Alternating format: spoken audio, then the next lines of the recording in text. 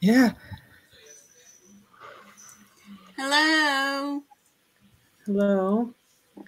Hello, everybody. We're happy to have Madelyn Hoffman here with us tonight. Madelyn, Hi. you want to talk about you? I'm sure people know you.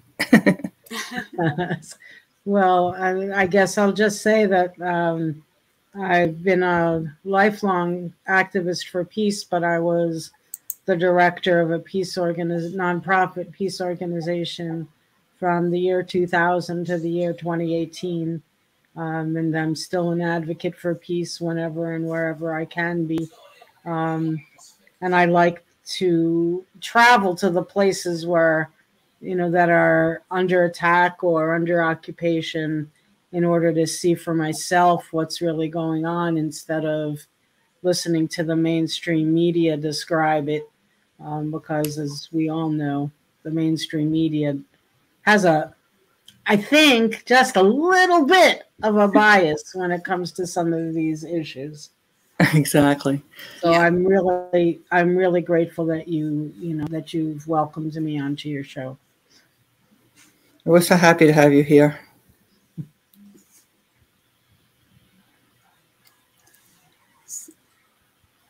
So do you want to get into telling us, Miss Dolores, more about? Yeah, you want to put, how do we put it on the screen? We put up about the show tonight and. Okay, give me one moment. Let me get that pulled up.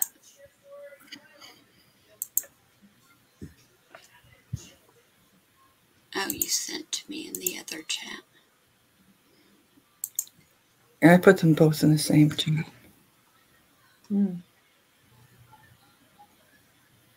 It will be talking about Fatima Bernawi, and she led I'd say an extraordinary life. The horror that happened to her at the age of 9 years old when the Balfour document happened, and she was just fighting for her freedom, fighting for Palestine her entire life. That what happened in the separation, the situation with her family changed her forever. Yeah. This was a woman, I think she deserves a whole lot of recognition, and I'm really glad we're talking about her tonight. It's, she's someone that I had not known about before tonight. So it was, I think, an extraordinary life it is, Dolores, and glad we're sharing some information about it. Okay. So do you want me to start off with reading this article? Sure. Okay. Let me see if I can share around a bit too. All right. And Palestinians yesterday mourned Fatima Bernawi.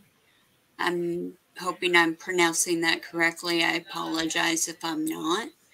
The first woman to be imprisoned by Israel, who died at the age of 83 in Egypt yesterday. The Palestinian news Wafa reported. The Fatah movement began in Egypt, issued an official statement mourning Bernawi, saying she had died following years of resistance, during which she was an exceptional model for Palestinian women. Bernawi joined the Fatah movement when she was 18, following in the footsteps of her father, who took part in the 1936 Arab Revolution in Palestine and was an active fighter during the Palestinian freedom movement in the 1960s. In 1967, Bernawi was arrested and became the first Palestinian woman to be imprisoned in Israel. She was released on November 11th of 1979 and then exiled to Lebanon before returning to the Gaza Strip in 1994, leading the Women's Police Force. Bernawi will remain a historical mark in the history of the Palestinian national struggle, Fatah said. The movement's leaders and cadres will continue their struggle until the national rights that Bernawi fought for, represented by the establishment of an independent sovereign Palestine state with Jerusalem as its capital, are achieved. Bernawi was born in Jerusalem in 1939 to a Nigerian father and a Jordanian Palestinian mother. In 1948, she moved with her family to Jordan before she returned to Jerusalem in 1960, where she settled. Bernawi was the wife of the late freedom fighter Fawzi al-Nimr, who passed away last year. In 2015, Abbas awarded Bernawi as the Military Star of Honor. So amazing. Yeah, it is. And I guess the fact that many of us never really heard of her, learned of her, were able to be inspired by her is tragic, really. I don't know in Palestine. It's hopefully it's different there, and Palestinians are well aware of her. But people around the world should know. They should know about her. yeah. I just can't even imagine, that life. Just her whole life. You don't know how a life would have been had this not occurred. Because it was just the big part of her life. We've got to get our country back. Well, and she's not alone in this. And there are hundreds, if not thousands, if not millions of Palestinians who still have that resolve, Yes. and that desire to resist. And I don't know that the world understands that and understands why. It's because from everything I've ever heard or seen, Palestinians say they'll never give up. They'll never give up. Because it was their land, it was their homeland. And I mean, stories of people their families being separated, and the Nada people being pushed out and expelled from their country and being promised a right of return but never having it. How can, I mean, you're right, Dolores. I mean, it's got to be really hard to live with that. Right, and being locked, it's like you're locked up and everybody is against you. It's like you're screaming and no one's listening. Mm-hmm. Yeah. I mean, I read something from a resident of Palestine. I think I still have it around someplace. He said we would have been better off as puppies or kittens, because if puppies or kittens were crammed into a box the way we've been, the world would be up in arms, would be outraged by it because of their concern for puppies and kittens. But because we're Palestinians, we're treated as less than, puppies or kittens. I thought that was, when I read that, it was heartbreaking, but true. Oh, sorry. I forgot I was sharing the screen. I went to look at something. All right. So this is another article, and this, I think, goes into more detail. Yes. On Thursday, the 3rd of November, Palestinian struggler and liberated prisoner Fatima Bernawi, the first Palestinian woman prisoner of the modern Palestinian revolutionary era, and a prominent Afro-Palestinian figure, passed away in the Palestinian Hospital in Cairo, Egypt. At the age of 83, Bernawi was renowned as a symbol of Palestinian women's participation and the participation of Palestinians of Africa descent in the armed struggle and Palestinians prisoners movement. Bernawi was born in Jerusalem in 1939 to her Nigerian father and Palestinian mother, and in 1948 she was forced into a refugee camp near Amman with her mother before returning to Jerusalem, where her father had remained. In 1960, they lived in the African quarter of Jerusalem. At the age of 9, Bernawi had earlier smuggled herself into Jerusalem to reunite with her father. Bernawi's father had been an active participant in the 1936 and 1939 revolution of Palestinian and in the defense of Palestinian during al-Nakba. And she had become an early member of the newly formed Fatah movement. Bernawi worked as a UNRWA nurse and I'm sorry, I apologize for not knowing how to pronounce this name properly. Which name? I can't see it.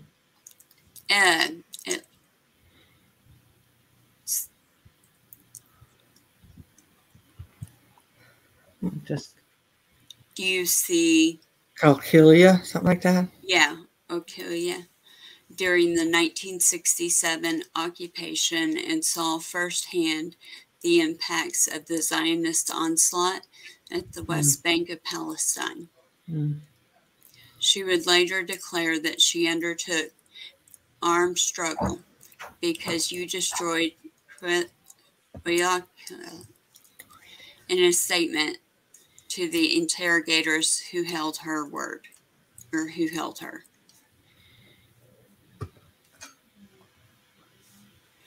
She was one of the first women to plan an armed operation in Palestine, the attempted bombing of a cinema screening film celebrating the occupation of 1967 Jerusalem. She and fellow women freedom fighters left behind in a handbag containing an explosive.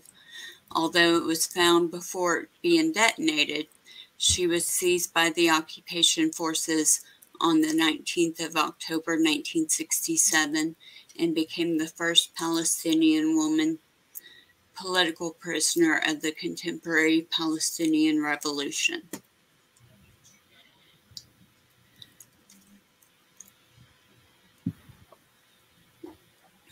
She was sentenced to 30 years in prison and was released on the 11th of November 1977 in a prisoner release agreement. She was exiled to Jordan and then Lebanon under the exchange terms.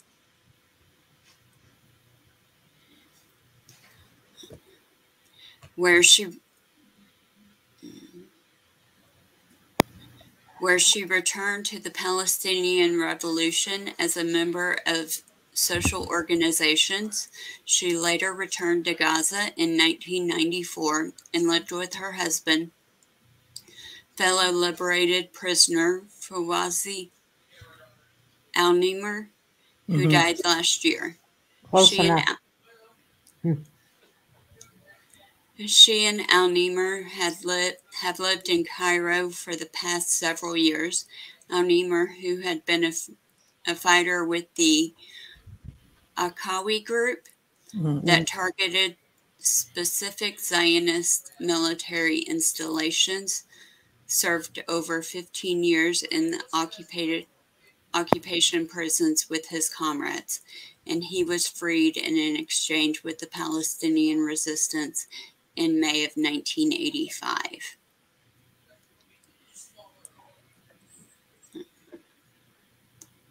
It says her sister, Madelyn Bernawi, was jailed for 1 year alongside her sister during Fatima Bernawi's time in the occupied prisons.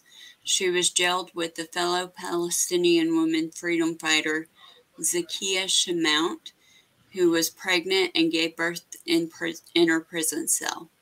Accompanied by her fellow women prisoners as a trained nurse, Bernawi cut the umbilical cord, and ensured the life and health of Shamaut and her daughter Nadia. Wow. Isn't that amazing? Yes. Yeah. Yes. Well, I tell you, we often don't give nurses enough credit. My youngest daughter, was delivered by an ICU nurse.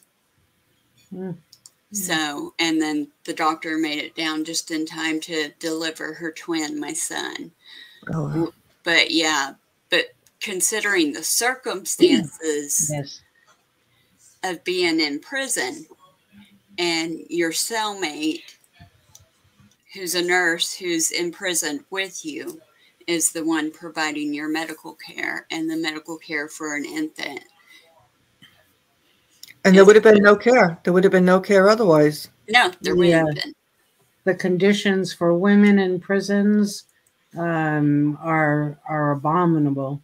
Not that they're that much better for men, but right. But for women, they're abominable. And then I guess if you are Palestinian, it's even worse. But you know, she was a lifesaver here, and her whole life just amazes me. Everything she went through. Yeah. Wow. Well, yeah, and she worked the UNRWA, for people who don't know, UNRWA, where she worked as well. That's a United Nations organization that works with refugees. And you know, part of the issue in Palestine is that people were pushed, as you read, Brandy, about the Nakba and people getting pushed out of their homes and pushed out of their country. They were supposed to have a right to return. These were supposed to be, quote unquote, temporary refugee camps, so that, you know, people could return, should have been allowed to return to where they had lived before. And that just never happened. The Palestinians are still fighting for it. The United Nations isn't helping with it. And so, yeah, I mean, it's you're dealing with people who become permanent refugees, and that's technically against international law. Under occupation, the occupying power is supposed to improve the lives, not make the lives harder or worse on the people that they're occupying. So anyway, there's a lot of issues here. I'm straying off a little bit from the life of this woman, but it's just she was so strong, you know, committed to her, like you said, Randy, committed to helping, and she would help wherever she could. Yeah. I mean, I can't imagine being forced out of my home with nowhere to go. And she was 9 years old when that happened. Yes. And who knows what happened when she was living in the camp. Oof. Yeah. Well, and being that young and hungry. Yes. I mean, I visited a camp in Ramallah on the West Bank. I was in one in 2013, in December of 2013. So it's a while ago now. But I've never forgotten it. I feel like I was there yesterday, because the living conditions, you're forever on edge. You never know what might happen. who might barge in, what soldiers or what what settlers will just walk into the refugee camp with a rifle or a gun, and unfortunately, when that happens, usually the people who perpetrate the shooting and kill, they walk away scot-free. So the tension is there, the risk is there, and there's virtually no accountability might happen to you. And so people are living in that constant state of fear and trying having parties because daughters get engaged, trying to go to law school or medical, to live as quote unquote normal a life as possible in the middle of that terrible tension and great risk. You don't know, and you know you're going to be terrorized. What was that? You never know you're going to be terrorized, and they're going to come in and attack you. It's like a constant state of PTSD. Yes, constant. Because or if someone one of the young people who live in the household is just accused of something, no proof, but accused, it could be that the IDF will come in to the refugee camp and demolish the home that the parents and family live in. Another violation of international law, collective punishment. That's not supposed to be the way this goes, but this is, the story of people's lives in occupied Palestine. They can get punished for an alleged violation. That's the first part. And then collective punishment for an alleged violation. I'll be quiet now. And there's and there's no court system for them. Yeah. No. You're always going to be guilty. That's correct. That's correct.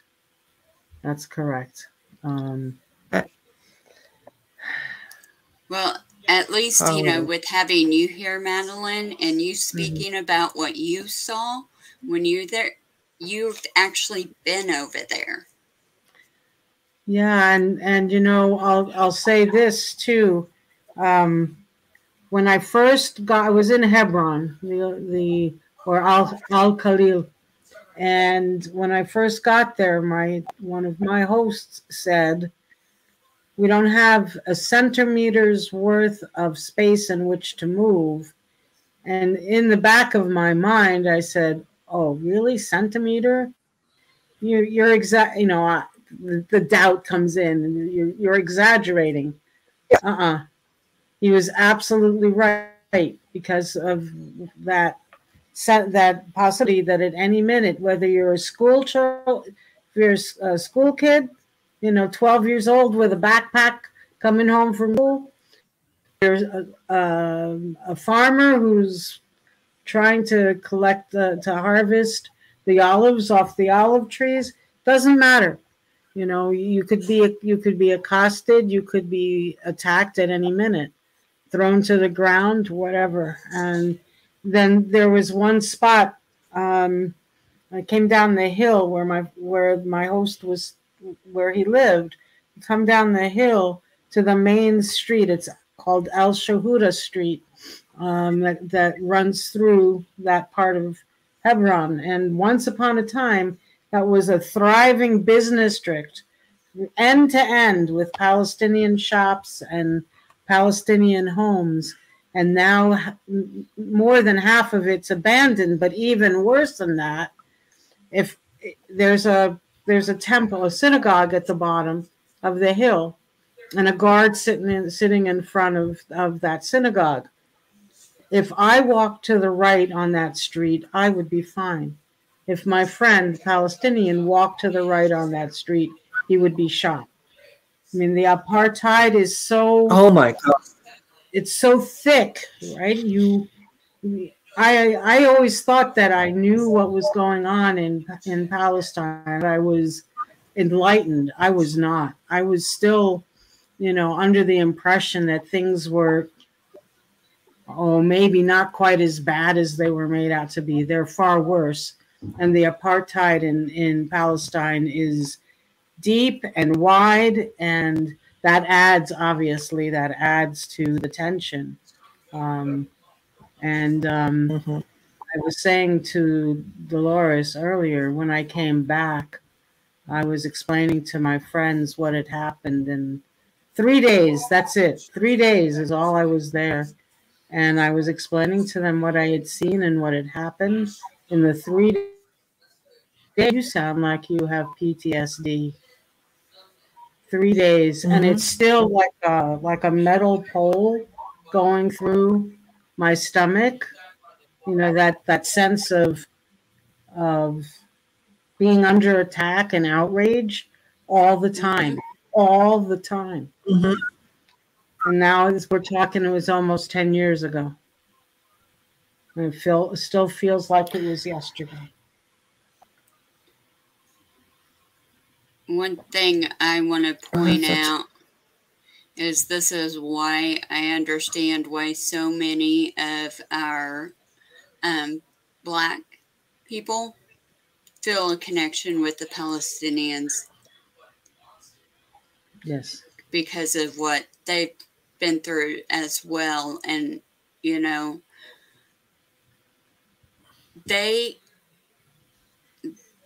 the government that is committing this learned it from somebody else. And I want to because we always try to bring something back home on every episode. When white settlers came to America, what did they do?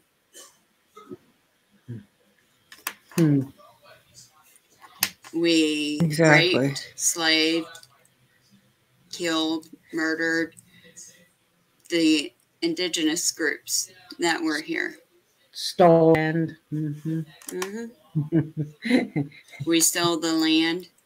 It sounds very familiar, right? Yeah, it very much does. And, if you look back at when this all happened, and what was it, 1940 something? 49. 49. Before that, they were starting. Okay. Britain and America made the arrangement for the Jewish settlement to go to Palestine. So we colonized them and taught them how to be colonizers, in a sense. They are not doing anything to them that we haven't done to people of color in our country. Well, and it wasn't, when we look at it, it wasn't Balfour's, the foreign minister Balfour, wasn't his decision, his decision to do this. What right did he have to say, okay, we're just going to do this, my declaration? We've had enough of the situation. They were supposed to be providing, protection for the Palestinian people. That was British's job. But then what I read, it was so much with World War II, and it was just too much. And you had the groups in there, the Zionist groups in there terrorizing, and so much going on. They just kind of like put their hands up and said, "Here, just Yeah. Well, and you signed this declaration." We've heard so often about the strategies of divide and conquer, and the British were masters at that. Not only in Israel, Palestine, but also in Pakistan and Kashmir. If you can't control them anymore, you've got to withdraw, pit them against one another, and let them work it out, quote unquote, work it out that way. The last standing, and you wash your hands of it.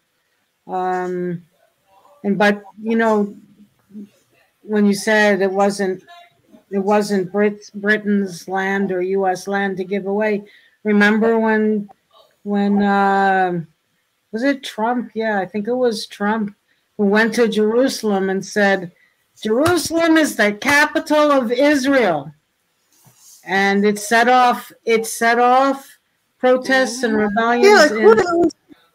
Yeah. Who are we to give it to just, again, by declaration? We say this is, yeah. Infuriating. Yeah. And look at, like setting each other up against one another. When we look at America, look at throwing everybody over here and just telling them to come over here. There's land here. There's land here. Go populate it. Never telling people that there were people living here, As well, wasn't that one of, you were talking about narratives before? Part of the narrative is, but there was nobody here before we got to Palestine, or it was just a desert, a dry, infertile desert, and we made it bloom. Well, let's look at history for real. Let's look at who was there. Look at the lemon trees and all the things that made up these communities before. Kind of like looking at the old pictures of Iran. Yeah, what do you mean? When we're the ones that toppled the Iranian government. Oh, okay, yeah. And so before that, before the women had to wear the headdresses and everything, and before they had their current government, we had Saddam take out the leader of them. Mm-hmm. And we armed Saddam Hussein to take out the leader of the Iranian government. Well, who then we later took out in our Saddam. Decades later. It's also that seems to be the playbook. Yeah, 1953, the U.S. and Great Britain together overthrew democratically elected Mossadegh because there were people in Great Britain and elsewhere who said, how, he wants to nationalize the oil. We can't have that. And so, that was the beginning of meddling there. Oh, do we love to then? We get so angry when we think someone's meddling in our affairs. But we're doing it to them. Yeah. Oh no, you just drop your mouth. Yeah. Recently, I used to love watching a YouTube series called Adam Ruins Everything by Adam Conover. He's actually interviewed and done a recent interview with somebody about what was going on in Iran right now. And they went back to the history of everything that we were involved in doing with the cooing them. And so that just brought me a whole new respect for him, to be speaking out like that and talking that truth of what happened.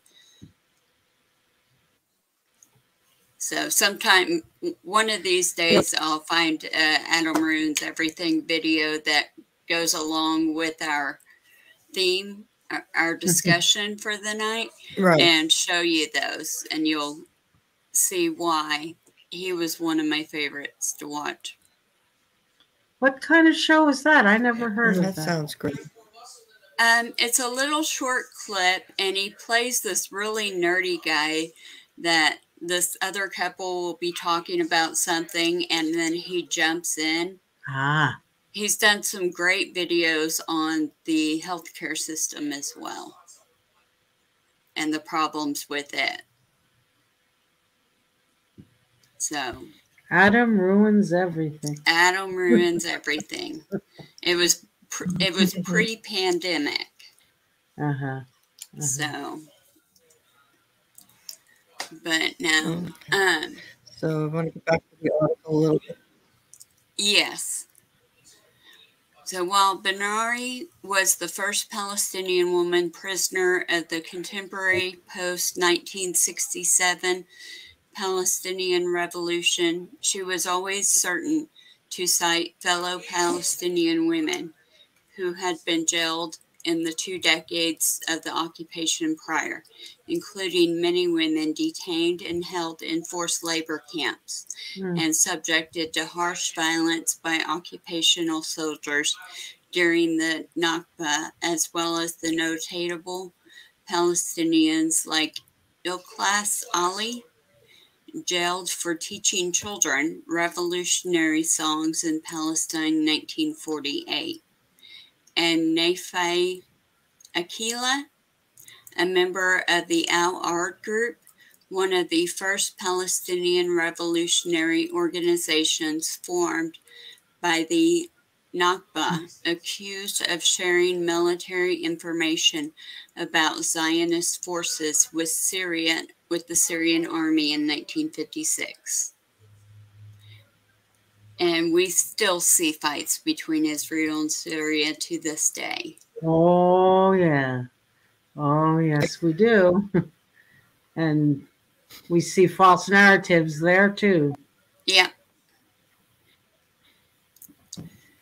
One journalist who interviewed Bernawi recalled that she discussed a memorable interaction with Omar al-Qasim, the imprisoned leader of the Democratic Front for the Liberation of Palestine, who was renowned for his role in sparking Palestinian armed resistance inside the occupied West Bank of Palestine, as well as for his later leading role in the prisoners' movement.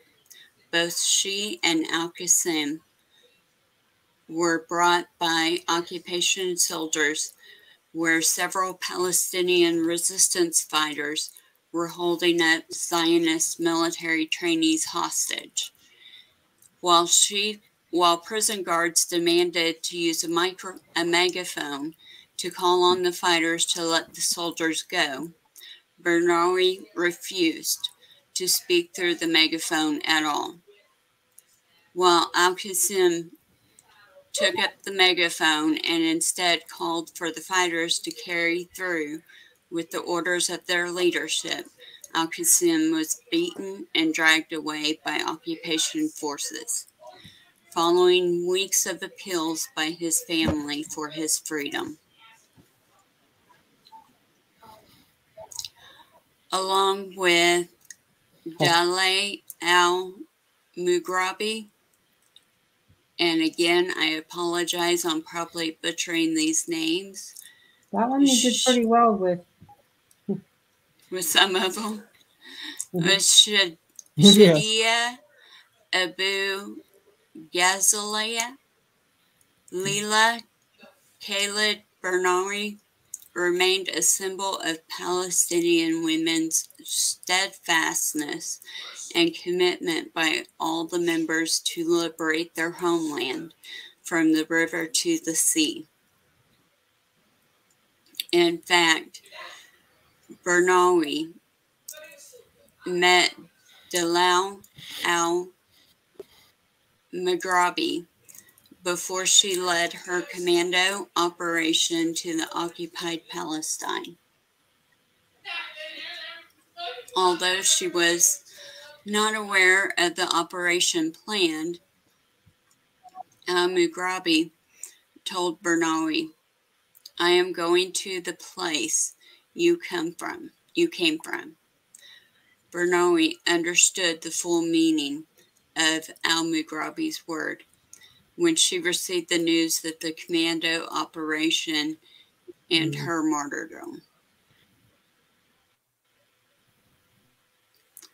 Fellow freed prisoner Aisha Ode saluted Bernawi on Facebook saying, "Goodbye, Fatima Bernawi, daughter of Jerusalem and great fighter, the first to seek freedom and dignity and refuse defeat. She became a beacon for us all, guiding us on the path of struggle." I don't think you're going to be able to read what comes next. It's all in Arabic. Yeah. But I guess it's translated underneath it. Let me see here.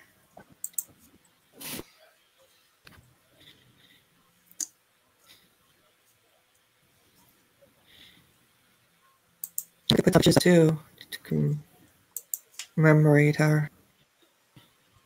Yeah. Amazing people she met. A life of struggle. Well, and then you notice too, she died in Cairo. She died in a hospital in Egypt. She never did get back. Well, as I guess part of the terms of her release, she was exiled. But there are so many Palestinians who were not in that position, who have not gotten back to Palestine, and they die miles away from where they were born, where they lived. Some who want to go back to visit dying parents, or they're just the families are split, and people are carrying the burden of that separation throughout all of their lives. Mm-hmm. People that are treated like they're not even human, that they have no feelings, that they're, it's just so horrible and shocking that people are treated like that. And for what reason? It makes no sense. Yeah. I had family who were wiped out during the Holocaust. I had family in Lithuania. And, part of me, well, not a part of me, all of me would believed or wants to believe that if you're a victim of Holocaust, of genocide, of terrible violence like that you would turn around and be different and to other people that you encounter. And it seems it's just at what point I've been writing about this issue for 10 years, 12 years, and I wrote a letter to my late great aunt, and I said, is this what you had in mind, as a Zionist? Is this what you wanted? Is this what you envisioned? I mean, I loved her, and she was generous and had a big heart, but the way she was toward the Arab people and what happened to the country she helped to found in the 1930s and early 1940s, how could she stand it? How could she tolerate it? Especially after what's happened to Jews around the world. There is a psychology of abuse, and you find it a lot in families where there's been abuse multiple generations, that there's a psychology of abuse. And I'm not putting light anything that they've done, because you have a choice whether to continue the abuse or not. Exactly. So that's something like with my family. You want to yeah. With my family, it was my generation that stopped the abuse that went on. And we decided it's not going to go on with our kids. And we pretty much exiled the people who my kids didn't grow up knowing, those relatives that did harm. And so, but that's the thing, is you've got to make that choice. just because it was done to you doesn't mean it's okay to do to somebody else. And that's where I find myself in this. So it's hard. Yeah, well, yes, and I mean this was a genocide, you know, and yeah. The genocide, first the genocide, the Holocaust of Jewish people, and now genocide of Palestinians, little by little, by little by little, and sometimes not by little. You know, sometimes major. Yeah, we've seen them, and with children and people, children being killed. This was back in 2014 with the bombing of Gaza, and I have a friend who said, I guess I haven't seen him in a little while, but I know he's still living in. He said, if you were born in 2014, or between 2000 to 2014, or 2000 to 2015 in Palestine, you'd already lived through something like 3 of these major operations.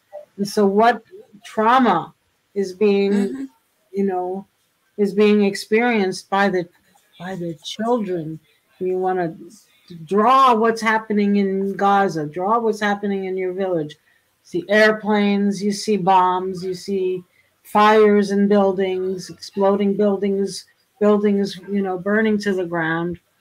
I mean, what kind of, if it were anywhere, if it were here, and then, well, maybe not. If it, I honestly, that's one of my biggest frustrations is, certain people griping about issues, and it's like, especially the, people who are against the anti-war movement. Mm-hmm. You go live over there. Mm-hmm. Go to Libya. Go to Syria. Go to Somalia. Mm-hmm. Mm-hmm. To where they deal with that on a regular basis. Yemen. Oh, Yemen. I'm glad you mentioned Yemen. Mm-hmm. And people are so dehumanized. I follow someone on Facebook, a really nice man from Yemen, and he's always posting photographs from Yemen. Beautiful buildings, beautiful countryside, beautiful people. If he can do it, so could our media. Our media could show the beautiful architecture, the mountains where you can climb up to the top. No, I wouldn't dare because they're so tall, they're so high, and I would be terrified. But show us images of the places where people's lives are being decimated. I think that would shift people's sentiment. Say, to make them anti-war, make more people anti-war, but our media don't do that. No, they don't. That's what beautiful history of buildings and how old buildings are, and just buying them for a reason. There's no reason to do what we're doing. It's going around terrorizing the world, and you look at Syria and the whole East and the history is destroying, total destruction. People didn't ask all this. Britain and the USA getting involved, corporate profit stuff. It's horrible. For oil, there's oil there. Wouldn't have been. Look at how history would have been different. Yeah.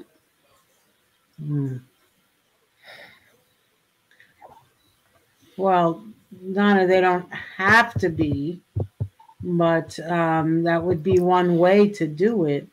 Yeah, I mean, that empathy is something that people. I always thought people had naturally. It's like a human trait, human characteristic. but it's been beaten out of so many of us. I don't know. They should all be, every person, no matter who, should be treated with dignity and respect, not dehumanized. That's it. Yes. Yeah. Every person, I don't care where you're born.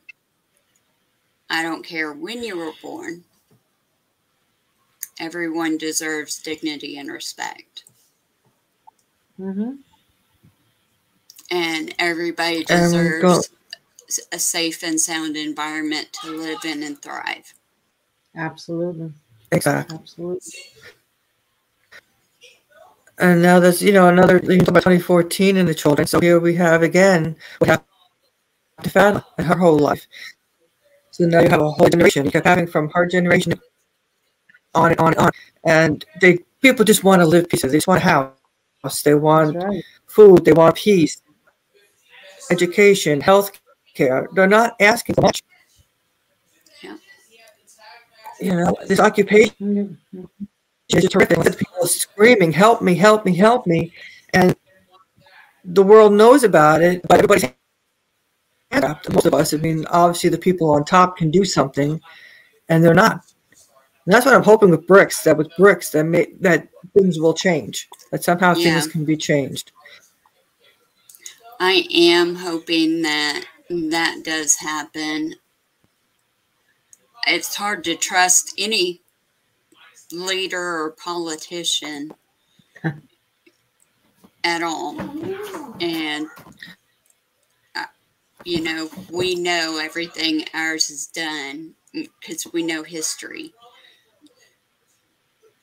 We've seen it in our own history. And I want to trust that things will change with BRICS, and I hope it does.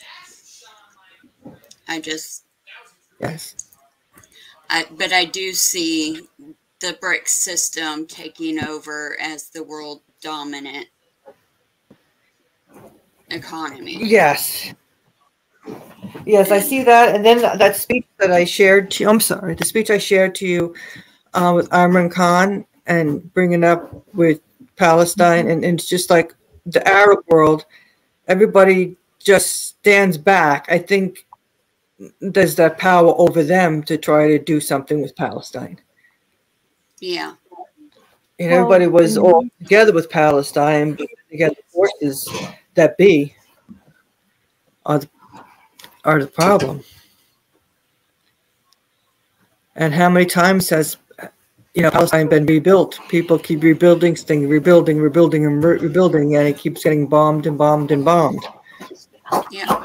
But if we can listen to what Imran Khan had said, that little video I sent in the chat. Yeah, my dogs are in here right now. They just wanted to stop in to see what I was doing.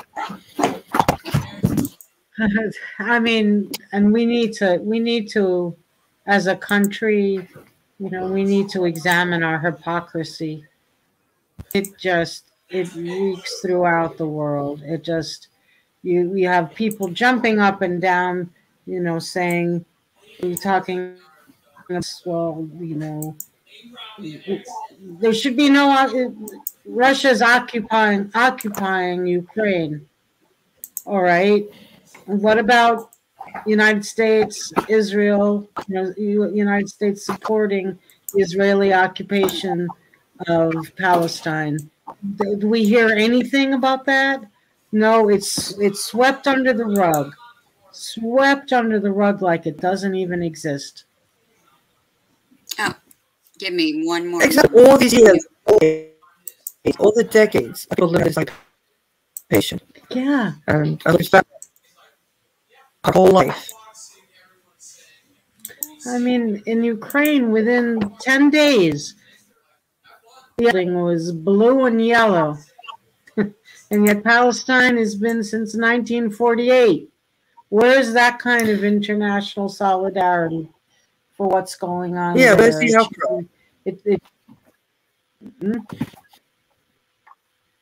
Anyway.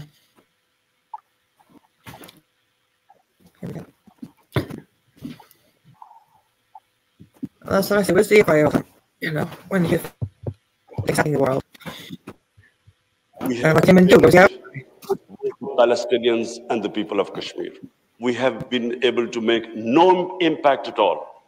We are 1.5 billion people, and yet our voice to stop this blatant injustice is insignificant.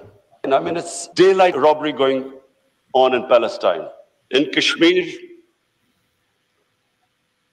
it's a war crime, according to the Fourth Geneva Convention, to change the demography of an occupied land. Unless we have a united front, these abuses will happen. We are not talking about conquering some country. We're simply talking about the human rights of the people of Kashmir and Palestine, the international law, which is on their side. Yeah. Right on. Right on.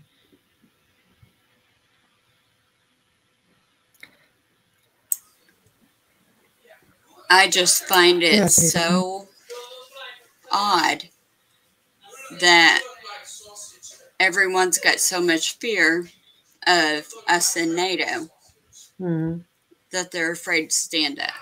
But they are, because we've been the leading superpower next to Britain throughout most of history. Well, I think the U.S. is really hang on, though. We're probably at the point where Great Britain was, or, England was, way back, 1948, 1947, when they withdrew from places around the world and their empires started to crumble.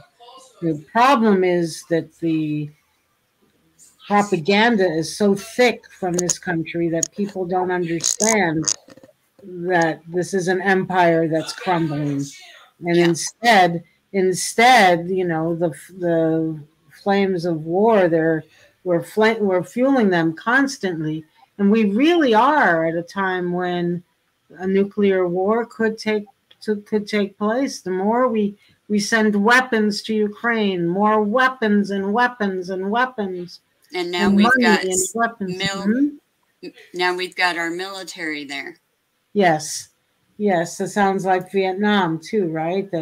First the advisors, and then. Why don't we try something like those 30 Democrats? Whoever you said that you don't trust politicians anymore. Those Democrats had the weakest kind of letter going to Biden saying, keep sending weapons and keep sending money, but negotiate for peace at the same time. They had to withdraw that. Yeah, exactly.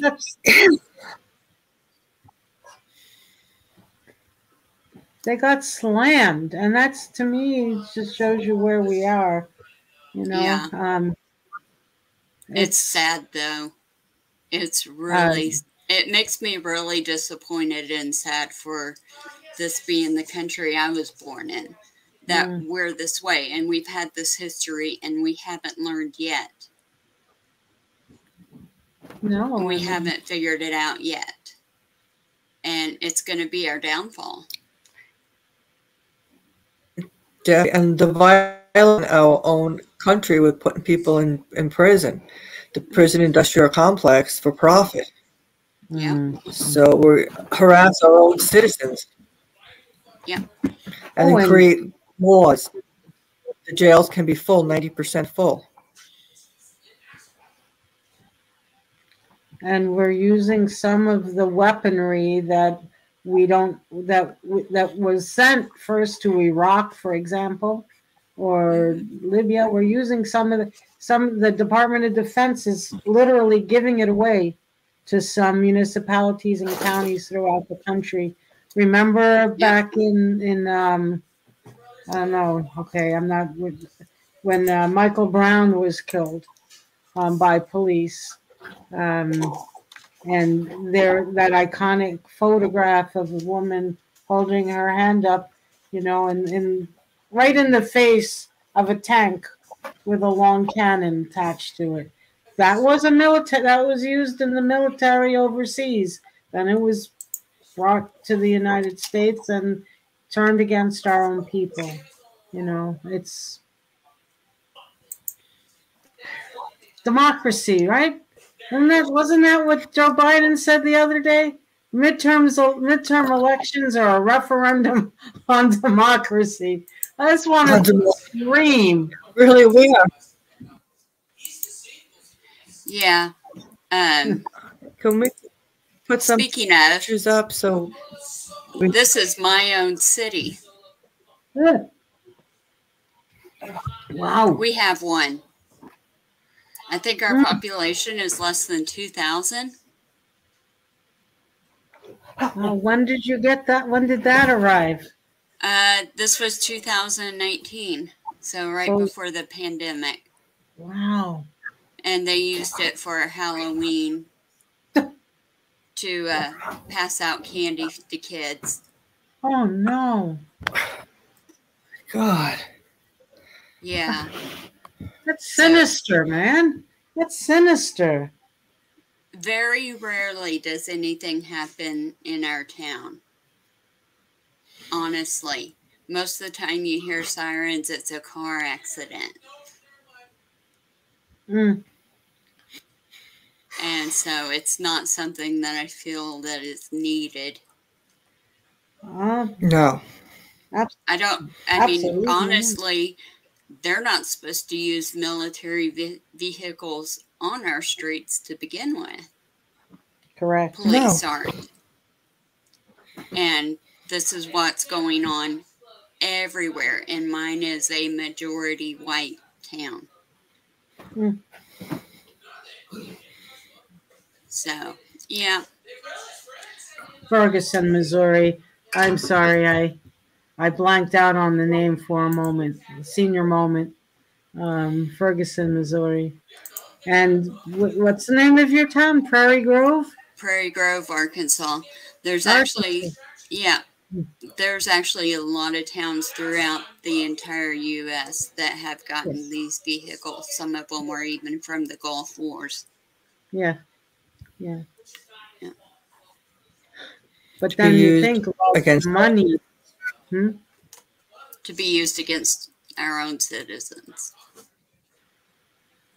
Beacon of democracy that we are. Exactly. I'm sharing this photo because I loved it. Oh, yeah. That you sent. Oh, yeah. Oh, yeah. So. Yeah, and I remember the Palestinians standing up for Michael Brown and Ferguson as well. Remember that? I think they sent pizzas. They sent pizzas to the people out in the streets. Yeah. That's an amazing Yes. Because there's the ability to empathize. Yes. Everything they've been through, they can recognize what's happening over here. And that's another thing where I've heard that, like, some of our police train with some of the Israeli military as well. So, yes, and in Colombia, in South America, some of the worst security, the most violent security forces are trained by Israelis as well. And during the national strike of last year, there were some times I was looking at video from Colombia, and I couldn't tell whether it was Colombia or Palestine, or maybe, streets of the United States. Very similar tactics being used. Yeah. That's just a great photo. Yeah, and I'm seeing so many of the South and Central American countries now. Like, a lot of them are going left. Yes. Yes. A lot of them are going left, and it's it makes me so happy for them because I've got friends that are from those countries who I've seen their struggles, but it makes me so disappointed in our country at the same time. I'm like, I'm happy for them, but I'm disappointed in mine. Yeah, and yet, you know, as grassroots movements in this country, we can take inspiration from what the people of South America, Central America are doing, and connect, because our issues, I'm sure, you know, our issues are interconnected for sure. It's the same multinational corporations. It's the same profit motive. It's the same quote unquote war on drugs that's really just a war on poor people. You know, so it's the same. If we can find ways to build bridges across country lines, it's the same fight. And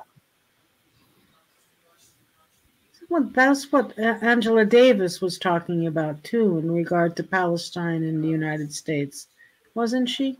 She has a book about that, I think. I'm not sure. I'll have to look that one up. Yeah, I'm going to take a quick peek. Something about the struggle of occupation, but let me look while. Yeah, I'll show another one. Yes, I look at her young and beautiful and her whole life.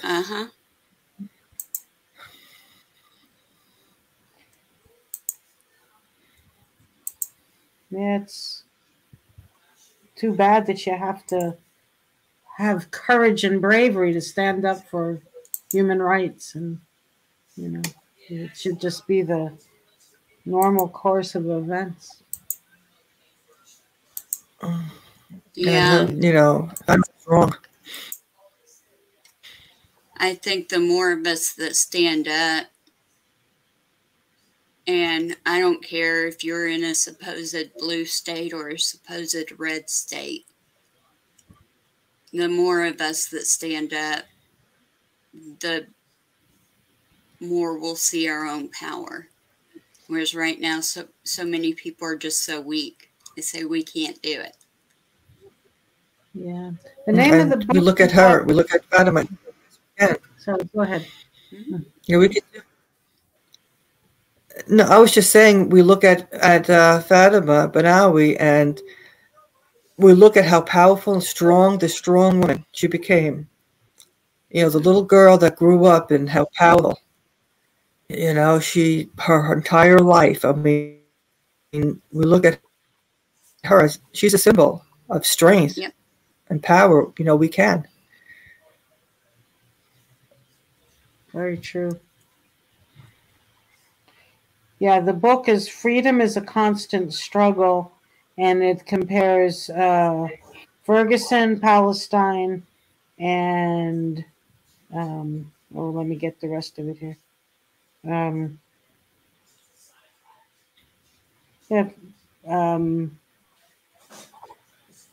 Ferguson, Missouri, Palestine, and other places around the world, kind of drawing the connections. And the book is Freedom is a Constant Struggle. And unfortunately, that's true. And we need to recognize that more, that we have more in common with people who they try to say are our enemies than we don't.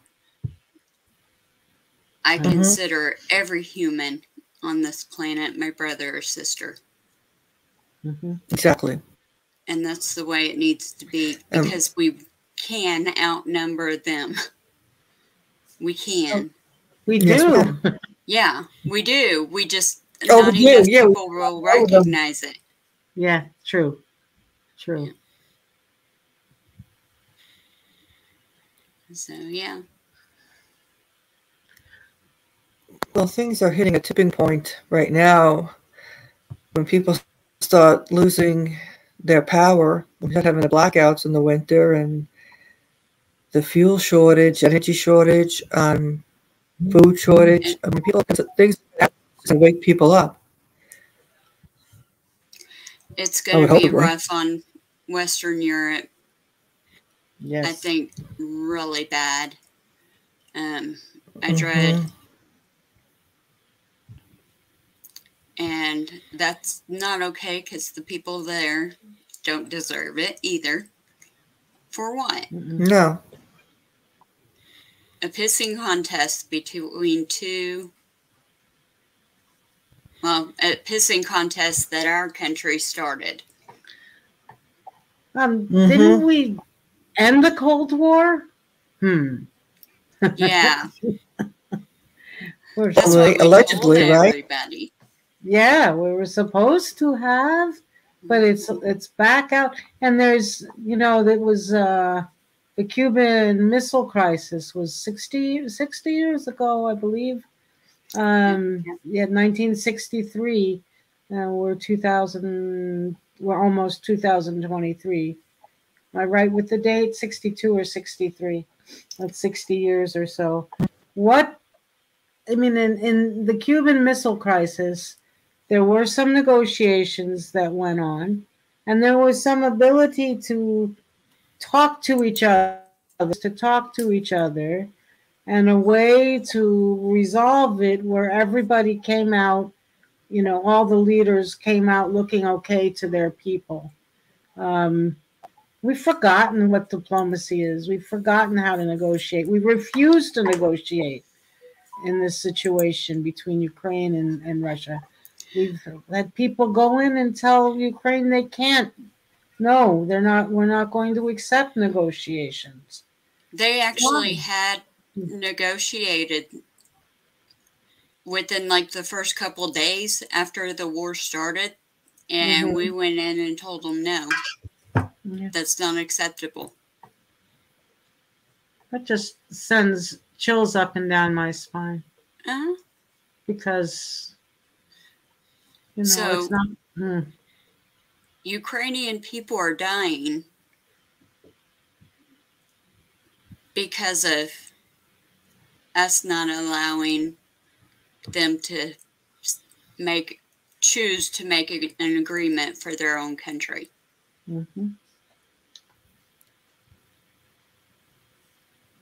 And that is so wrong. Who are we? Yeah, exactly. Well, yeah, there's a book that was written by one of the U.S.'s former national security advisors. And I don't know, talk about not being able to pronounce the name, but it's Zbigniew Brzezinski, I believe, and the name of the book was The Great Chessboard. And for anybody in political power to look at others as just pawns in a game of chess, and to think that we have the right to pull the strings or make the moves, to me, at some point or another, it's going to backfire on us. And I just hope, as you said, what have we learned? We haven't. At some point, hopefully, somebody will say, okay, time out. We got to change direction. But I'm not, unfortunately, I'm not very optimistic yet at this point. I'm not either. I tried to be. Because, I grew up in that little hippie town. And you took care of each other. And when someone was sick, you donated food, you raised money, and it's just, I know we could have a better world if we chose to.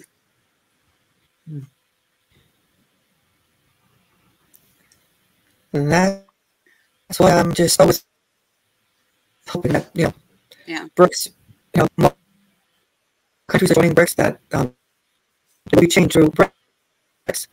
You have all the victims of the United States together. Yeah. Well, and then there's our own victims here, as we said before, too. You know, there are our own victims here. We're spending, what is it now, 66 billion or 80 billion dollars has been shipped to Ukraine. What could that 80 billion dollars have done here? What about the subsidizing rents? What about single payer health care? What about fixing bridges and streets? And I mean, the money that's being poured into violence and destruction. Yeah. It could really go a long way. Yes. Yes. And they don't want the powers that don't want it. They want to have people struggling as well. There's always got to be hardship and struggle. You know, they won't ask, people won't ask stuff if they're so busy working and struggling. And I mean, that narrative. And then when they do ask, I've heard as well. And when I do see people ask, they get the third degree about why they're not working or why they don't have enough money. I mean, we honestly treat each other very badly in this country. And I see it when people are on Facebook saying, you know, if anybody could help me out with a little bit of groceries. Well, why don't you go to the food bank? Because my work hours, I can't make it there. Well, if you work, why don't you have food? Maybe you should get another job. I mean, we see that all the time. Well, I haven't seen the numbers lately, but mutual aid groups really started to grow in number during the pandemic. They have. It became very clear very quickly that if people were going to survive through the pandemic, people would have to help each other out because the government wasn't going to do it. And I don't know. I hope that continues because, you know, the government, I just remember all the fights at the beginning over raising the minimum wage, for goodness sakes, something that hasn't been raised since 2009, you know, and trying to get it to $15 an hour when it was first called for in 2009. In 2009, $15 an hour might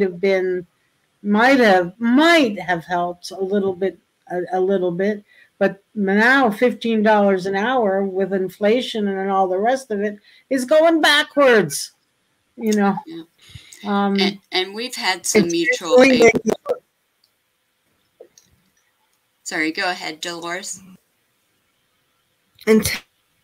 Intentionally making people struggle. Because the government has the ability to appropriate funding for anything they want. It's a choice. It's a choice to have people struggling and creating hardship, creating stress. And my call to action is going to be that I want more people to pay attention to what's going on in their county and their state with the finances than just paying attention to the national bickering back and forth or whatever. More people really, you can have more of an effect on what happens locally than you can nationally. And so to pay more attention, like one of the things that we've got that people are voting on right now is they're wanting to use some of the COVID funds that the county got to increase the size of the jail. That's going on all over the United States, not just our area. And then at the same time, some of the money that our state got, the governor sent back to the federal that could have gone to help people get caught up on rent that were behind due to illness or everything else.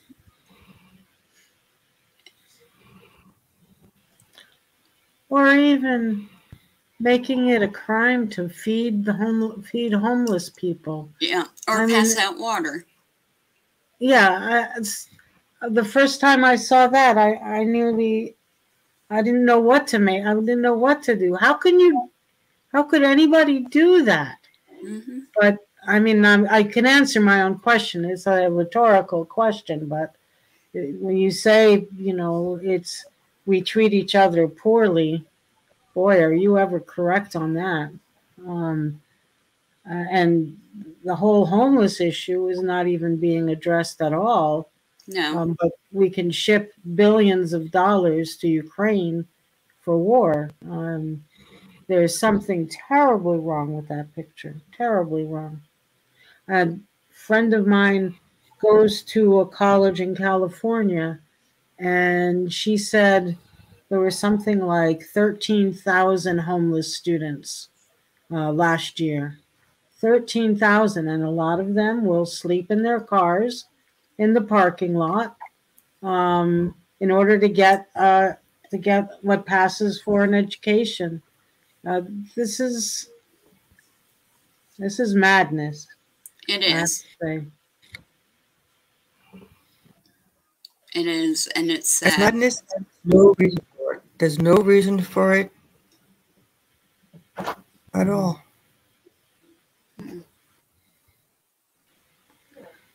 Oh, so you have to work. It's a choice that the U.S. Yeah.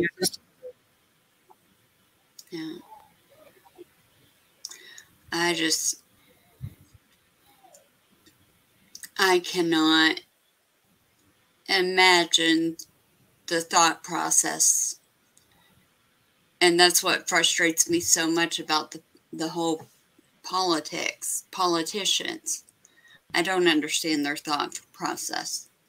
You know, my brother-in-law brought up a great point today when we were talking about politics, obviously. And he had said the average person, the person who's running for politics is the person that makes, say, under $80,000 a year.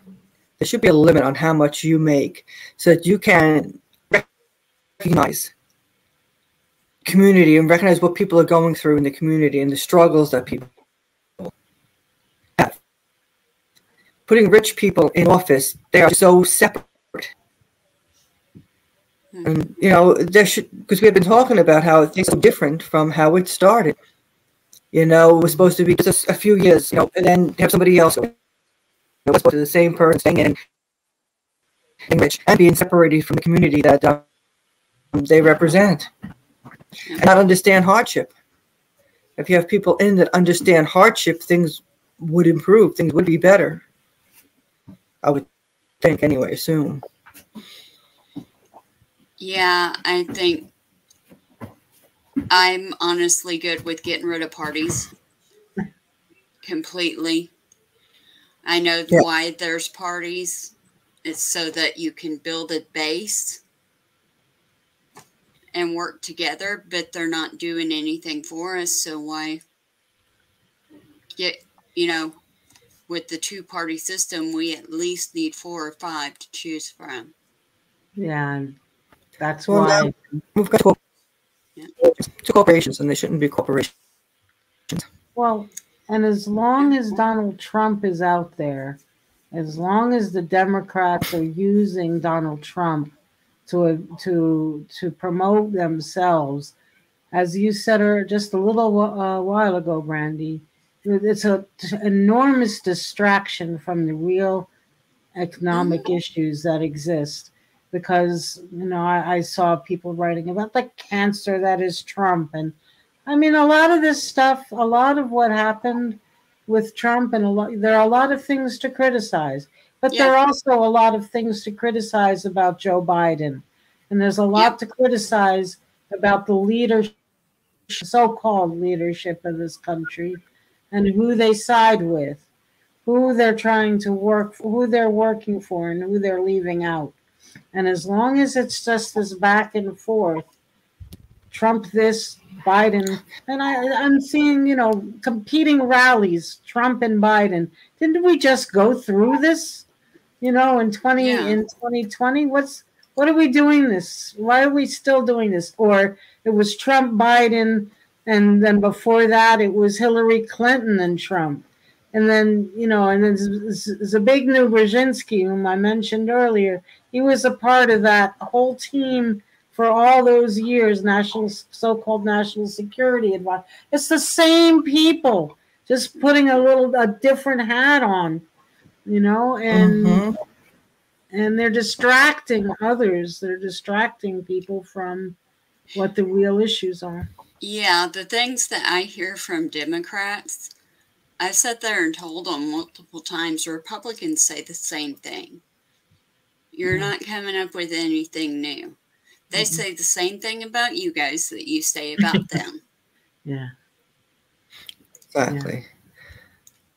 And so, yeah. And the state of Israel and the occupation, going back to where we started, there is probably not even, well, there's Rashida Tlaib, Ilhan Omar, others who speak out again about Israel, but the overwhelming number of politicians, you know, are pro-Israel occupation, don't speak out against the human rights violations that occur on a daily basis.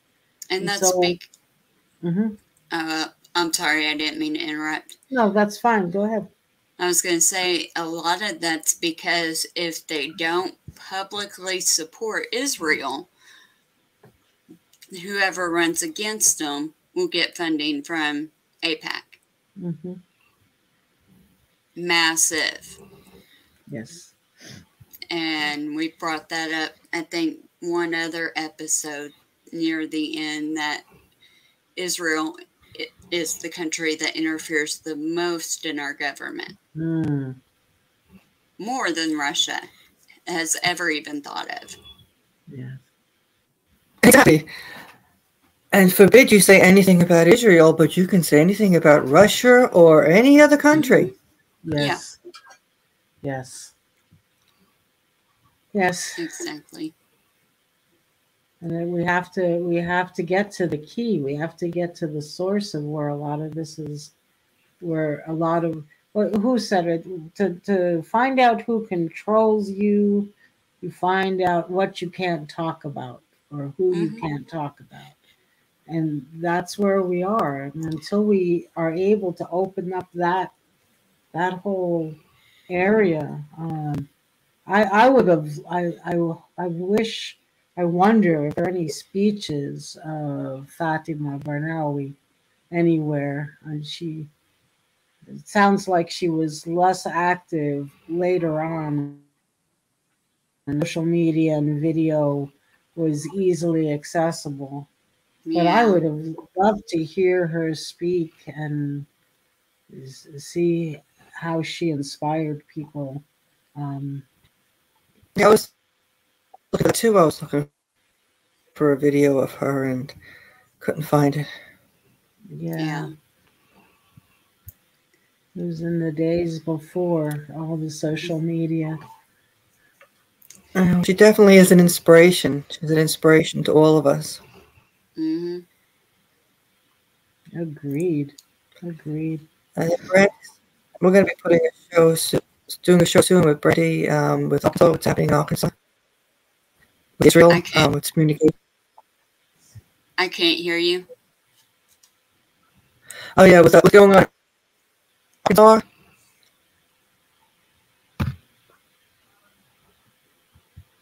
I still couldn't hear you. Can you hear me now? Yeah. And now I can. I couldn't hear you either. Okay, Arkansas, with Israel, and we're going to bring a guest on the show and talk about that a bit. Arkansas. Oh, yeah, with Israel. Oh. You can't talk about.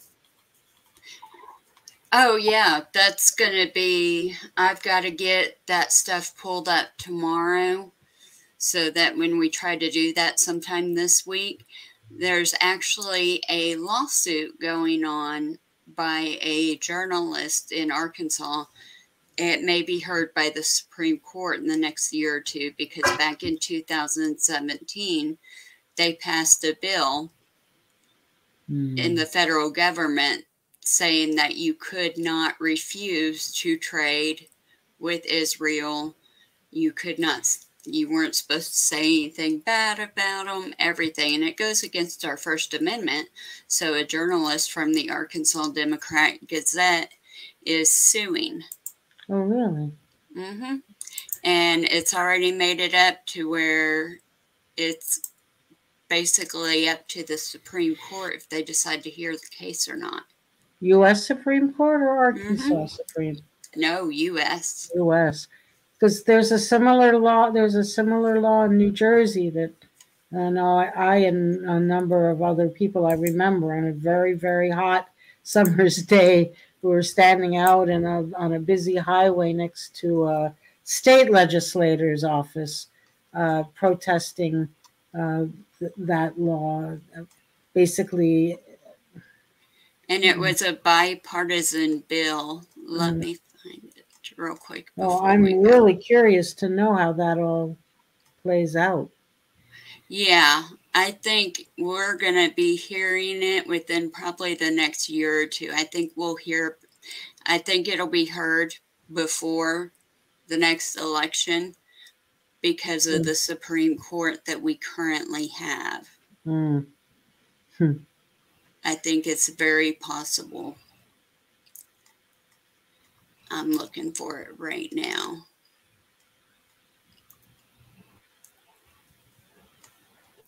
So yeah, they've actually made federal laws against speech and that your personal business, you cannot refuse to do business with Israel. Here it is. Any other country you can refuse, but not Israel. No. And it's as if the government, even at a state level with a similar bill to that, it's as if the government is sitting in the board, the board of trustees, the board of directors meetings of these corporations saying, no. You'd think that more people would be upset about that. Yeah, this was S-720, the Israel Anti-Boycott Act. So, this bill declares that Congress opposes the United Nations Human Rights Council resolution of March 24, 2016, which urges countries to pressure companies to divest from or break contracts with Israel, and encourages full implementation of the United States-Israel Strategic Partnership Act of 2014, enhance government-wide coordinated with U.S.-Israel scientific and technological civilian areas. So this bill amends the Export Administration Act of 1979 to declare that it shall be U.S. policy to oppose requests by foreign countries to impose restrictive practices or boycotts against other countries friendly to the United States, or that U.S. persons and restrictive trade practices or boycotts fostered or imposed by an international government organization, or requests to impose such practices or boycotts against Israel.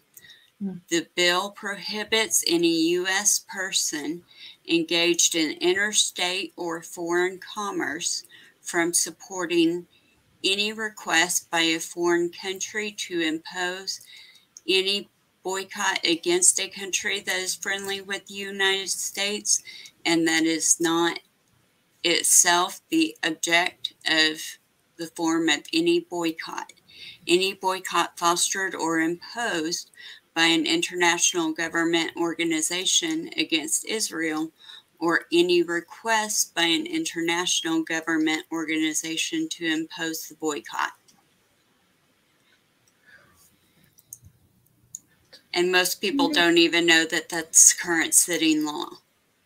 Now, when was it passed, Brandy? It says 2017, 2018.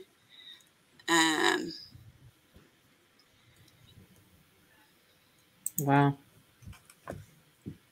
It was sponsored by Senate Benjamin Cardin, a Democrat.